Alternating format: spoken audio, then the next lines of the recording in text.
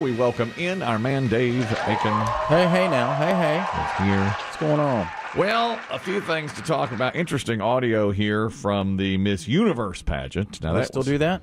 They do. It was held last weekend, and I don't know who the winner was. I think Miss USA. What? Oh, yeah. Look at you sitting up. Rigged. Well, I think Miss USA won, and I think if memory serves, and Biggie, feel free to jump in, isn't she the one who the contestants claim it was rigged for her to win Miss USA? Yes. Okay. Well, there's a lot going on here. It's real deep. I'm into it. Okay, I didn't know. Who knew? The floor is yours. I didn't know we had an expert in the room. Well, good gracious. This caught my eye. Mm-hmm. The person who owns Miss USA recently bought Miss Universe. Uh-huh. Miss Universe was also held in the USA for the first time, the competition, I believe. Where do they do something like that? In Miami? I believe so. Okay. Or maybe not the first time, but this time. Mm-hmm. So then Miss USA won, Mm-hmm. and the other contestants were like, Oh, really? something's up here. You recently bought the competition. Mm-hmm. You already owned Miss USA. Mm-hmm. You bought Miss Universe. Mm-hmm. It was held in the USA, Mm-hmm. and somehow Miss USA just happens to win. And they're saying she's not even the best Miss USA we've had. Well, remember the Miss USA, if memory serves, Miss USA pageant was dogged by, she had made some videos for like one of the big sponsors already before she had even won. Okay, yeah. And so people thought, well, how did they know she was going to win? Oh, the I fix mean, was how are these commercials on the air now if they didn't already know the fix was in for her to win in the well, first now, place? wait a minute. Maybe they did commercials with several different people. Like the Super Bowl, the moment somebody wins it, there's the T-shirt. There's the newspaper printed, you know. Yeah, maybe.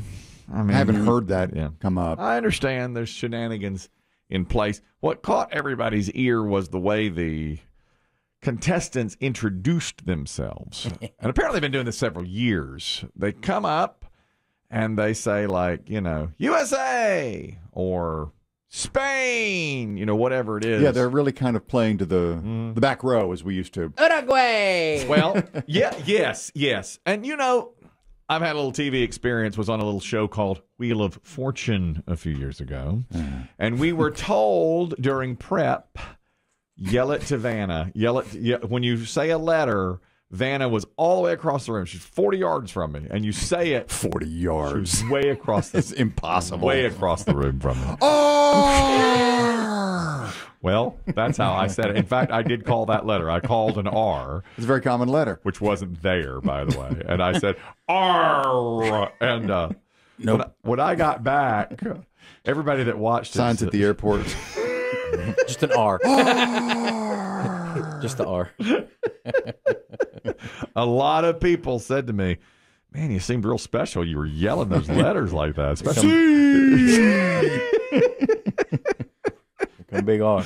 Well, they tell you to do that. They tell you to do They that. do. If you do watch Wheel, they do kind of oversell the letters, but they're not saying countries. No. They're home countries. We have a little montage of, well, and this is just like in real time. They come up to the microphone. Aruba, Australia, Bahamas, Barbados, Fiji, Belize, Bolivia, Brazil, the British Virgin Islands, Bulgaria, Now, California. this is in alphabetical order.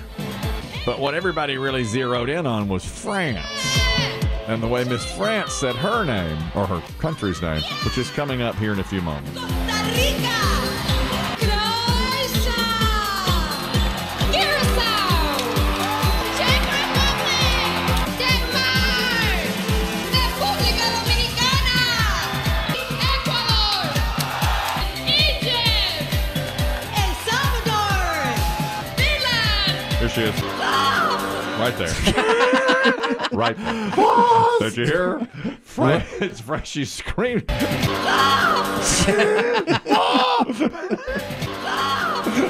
Did somebody get up to help her? Is she okay? Sounds like a tennis player in mid-serve. I know. Just screaming at the top of her lungs. Oh, Miss France. We'll never.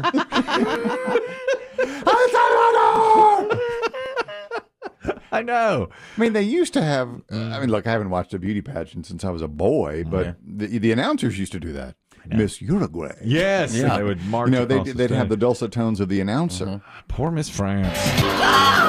I think she was doomed from the start, don't you? I don't Yeah. think she could win after saying something like that. I didn't know there was so much controversy in this year's Miss Universe, but there is. We break it for you That's not the one Trump owned, is it? He owned Miss America, didn't he? for a time. No, he was Miss USA. Miss USA. Oh, for he that, was? but Yes. not anymore. No, It's that been was bought sold. out. Now, speaking of controversy, yesterday, I don't know if you paid attention to this Ticketmaster thing up on Capitol Well, Hill. I'm not worried. I'll get to the bottom of this.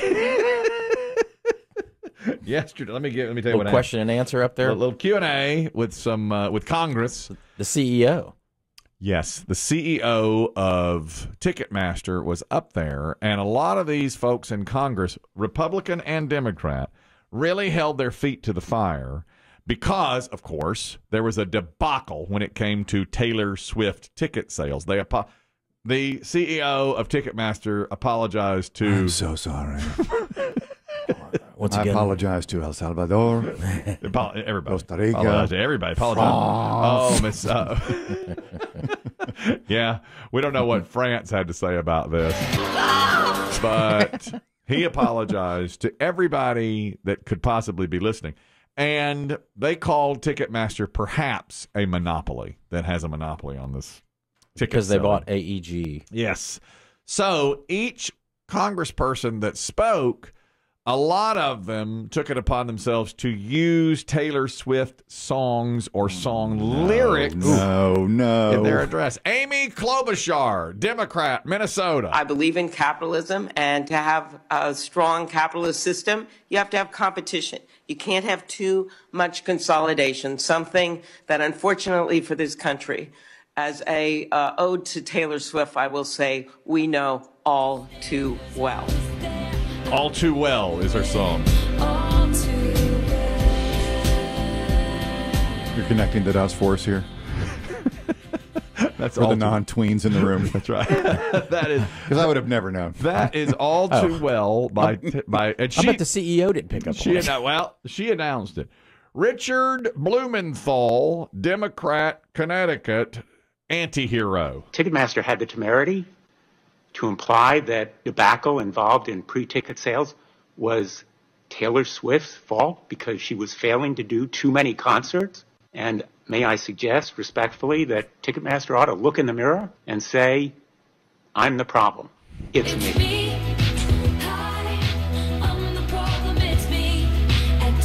That's a Taylor Swift lyric from her hit from last year, Anti-Hero. Incidentally, fast moving up my chart as Taylor Swift's best song. Already. Really? Song's pretty fire, man. It is awesome. Thank you. You could co-sign on Oh, that? yeah. The song is Yeah. straight fire. And I don't say that lightly. Okay? You don't. I don't. Every time I hear it, I'm like, yes. I mean, I love. And you know the thing about Taylor? What? Tell us. Okay. 2 or 3 years ago, Taylor comes out with an album, and she has all these big hits on it. I had seen her in concert already. She's had 2 or 3 albums in a row with huge hits, and I always think, that's it for Taylor. She cannot come up with anything better, and then she does. And now, Boom. Anti-Hero is like my favorite Taylor Swift song. I don't know where Knocking what out of the way? Well, I love Shake It Off. And then I love Bad Blood. I love Bad Blood is really good. Fire. Straight fire is what I would call it. But this one may be the best. Golly. I thought the Senate or the congressional hearings would be embarrassing. And we got a 40-something and a 50-something discussing Tay-Tay. Biggie, you're officially a 40-something now. I know. That's right. Yeah, it hurts, doesn't it? Mike Lee, Republican, Utah. The song he references is called Karma. I have to throw out, in deference to my daughter Eliza, one more Taylor Swift quote. Karma's a relaxing thought. Aren't you envious that for you it's not? That's all I've got to say. Thank you.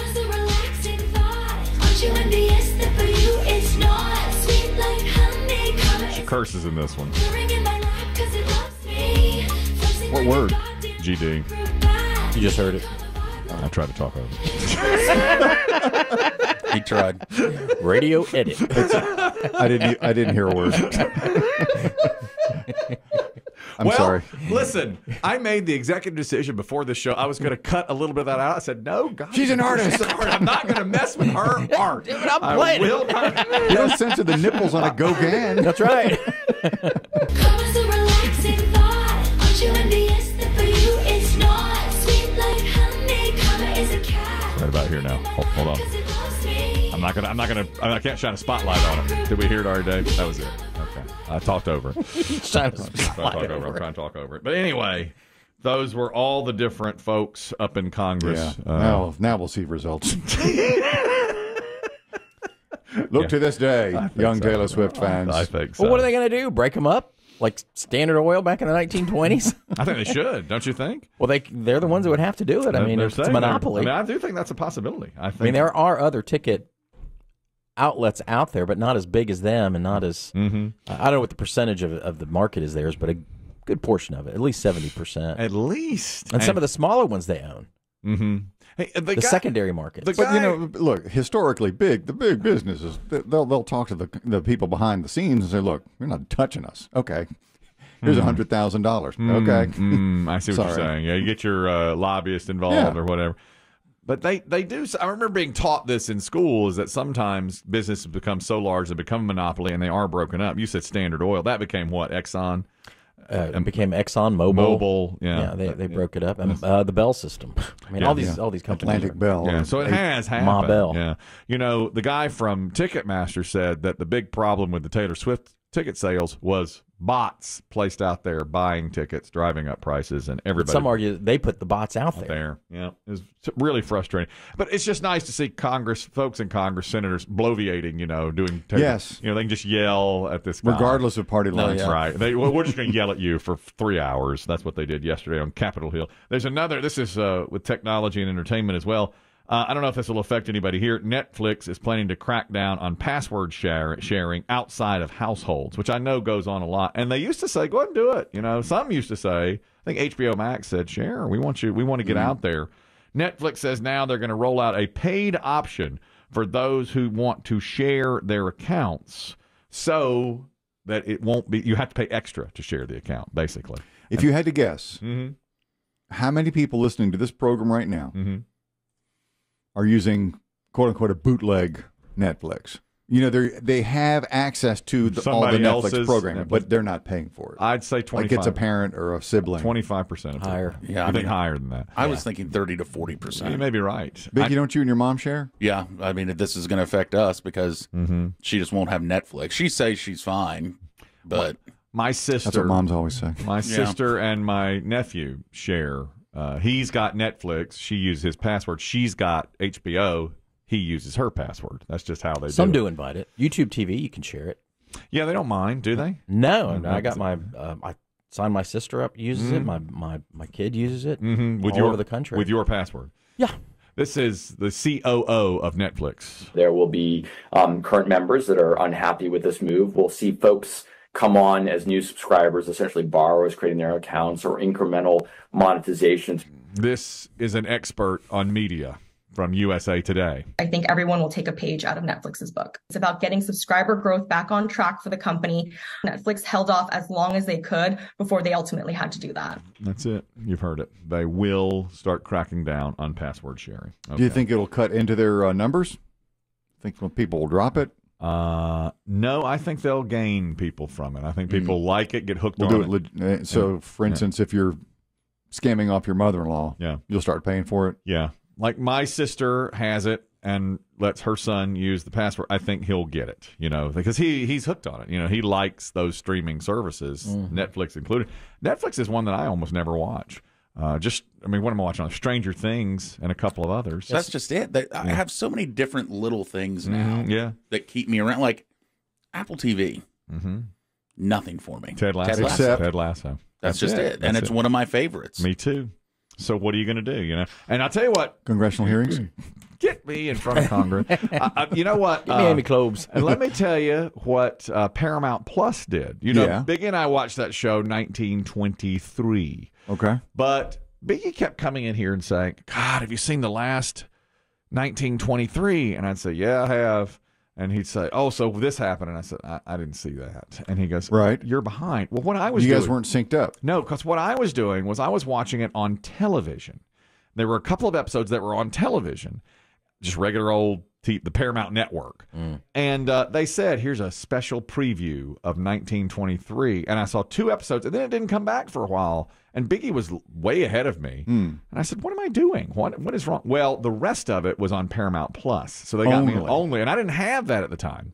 So my wife and I said, all right, we're going to bite the bullet and get Paramount Plus to watch the rest of 1923. We catch up, and they say, okay, new episodes available in a month. So they're taking a month break, meaning because we got 1 month for free. And so the first month won't get me there. I have to wait and get an extra month. So I think that was planned. They take that gap. Yeah. Yes. I thought that was very shady. Get me hooked. And now I'm really, because golly, that's a good show. Told you. Harrison, you were right. I watched it while you were in Florida. I almost called you. It was so good. How about when they see the washing machine? I know. They're like, they see a washing machine for the first time. I love this time frame right here because it's a mix of cars and horses still on the road. There's a guy on the side of a store selling a washing machine, and they're like, these will never take off. Right. Yeah, they all say. Yeah. Come on. Is he supposed to be, is like his great-grandfather somebody supposed to be from Dances with the Wolves or something? Or is that, did I just hear that in passing? You may have just heard that. Yeah. This is I think they're trying to connect Costner. Yeah. This is definitely. I see. This is definitely a relative to Costner. They have the same last name. And Yeah, it's just Right, it's the same family, Yeah. but I don't think it's not the Costner character from. No. Oh, no. I don't think so. That was a drunk thought. I don't know. I haven't seen any of the shows. I almost called Biggie a Florida. I'm not crazy enough to buy Paramount Plus. I don't think that's it. No. That stupid show. It's a knockoff. A sequel to Dances with the Wolves. Right.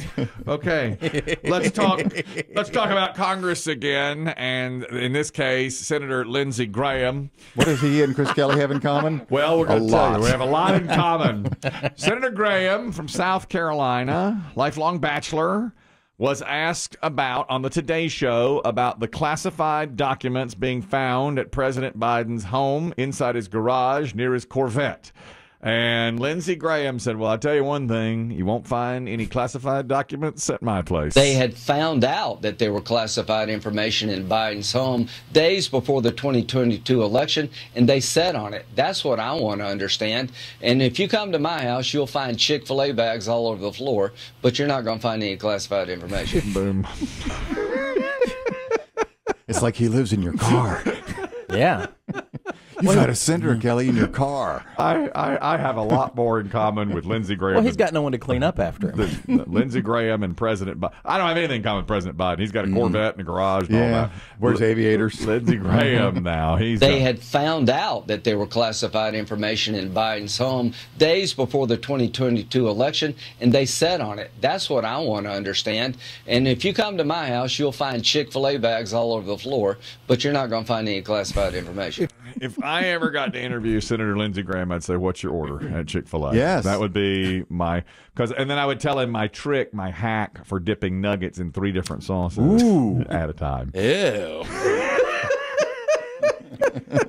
That is a disgrace. That's gross. You're mixing sauces? Do you think he eats in the, well, he probably has a driver. I wonder if he eats in the back of his car. He might. I could see. Eats in the closet. Well, he's got a lot of bags around the house and nobody to pick up for him. So when I was a bachelor, I had pizza boxes and stacked to the ceiling. Well, that's Lynn's. And Chick-fil-A. He's a batch. And he's a bachelor. Chick-fil-A bags all over the place. God, one time a woman came into my house. Ew.